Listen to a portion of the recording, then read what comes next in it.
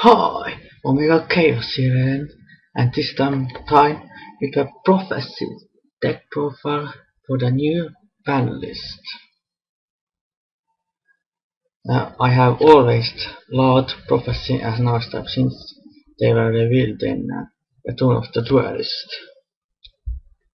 Unfortunately, I haven't been able to acquire the cards in real life because in TCG many cards were in the archetype are quite expensive, even still to this day, even for their most broken card. Spellbook of Judgment was just banned in September 2013 ban list. So, let's get to the deck profile. Word Prophecy. It just came out in Judgment of the Light. It's a really nice boss monster. It's almost like a Judgment Dragon, but it's much more conditional and harder to use. You never want to draw it, that's for sure. Then the free High Priestess of Prophecy, my absolute favorite card in Yu-Gi-Oh! And it's based around Tarot card, the High Priestess, which is also my favorite Tarot card. Because this archetype is based around Major Arcana of the Tarot cards, which I also myself use.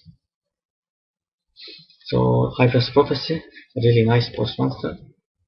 Can special summon by its own effect by revealing 3 spellbooks in your hand, or special summon this with Temperance of Prophecy. So yeah, it's really nice. Then Strength of Prophecy. I don't see many prophecy duelists using this one, but it's actually really nice. It can help with XC summoning, and can become 3000 Peter with Spellbook of Power. So yeah, I think I suggest you to try it out at least. Then 2 Temperance of Prophecy to draw summon High Priestess and Word of Prophecy from your deck. It's definitely nice. Then Justice of Prophecy. You have activate a spellbook, you can banish this sentence, search level 5 or higher light or dark spellcaster from your deck and 1 spellbook. So it's really nice to search out your High Priestess or Chaos Sorcerer, which I also found in this deck. So yeah, then Spellbook Magician of Prophecy, search out all your spellbook spell cards. Then the non-prophecy monsters, Oracle of the Sun. It's like a cyber dragon of spellcasters.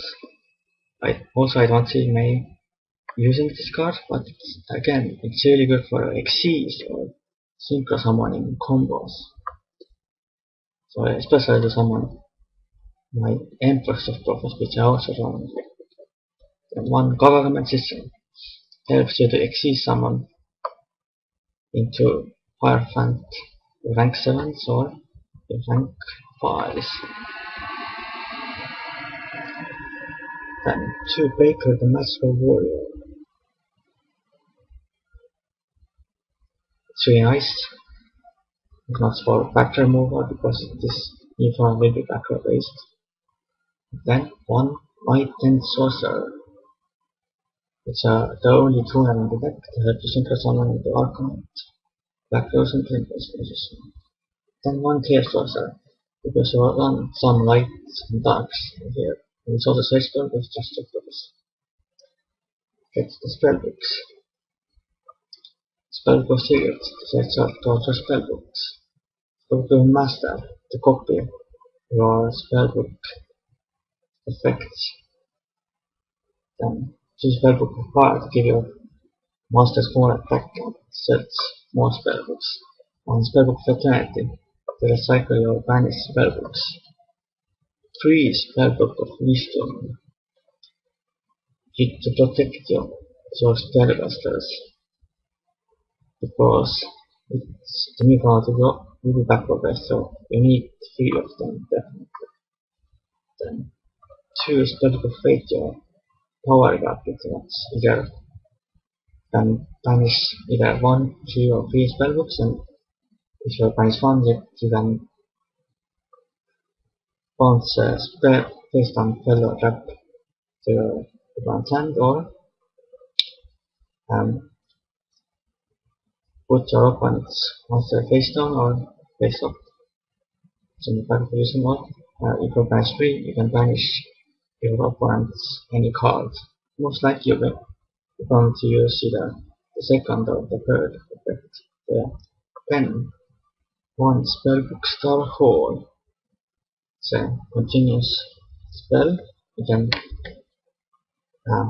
each time the spell is activated, so it gains a counter, and for each counter, your spellcaster monsters gain 1 hit attack, and when it's destroyed, you can search spellcaster with level equal to or less to the number of counters it's got.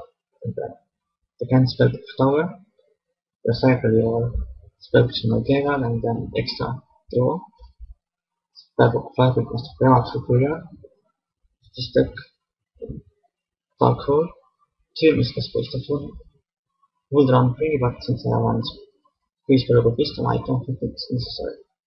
Then Solemn Warning for traps, Mirror Force and Torrential Tribute. Of course, there are not more room for the trap cards, not over in the extra deck, which is not that much use, but it's pretty significant.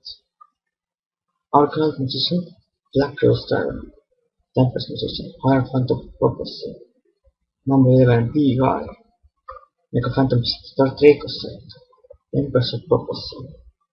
It's really underrated about this prophecy. Number 61 Volcasaurus, Tiras, Keeper of Genesis. Number 50 Blackship of God, Master of the Symphony, Kyle Cowboy, Wine of Sentinels, Shining Earth, and Gagaga. So, this was my Chaos Prophecy deck profile. I have more two prophecy decks to show you because I really love the prophecy and I have really liked the deck itself. I hope someday I can acquire the cards in real life, but we'll see. So for now, goodbye.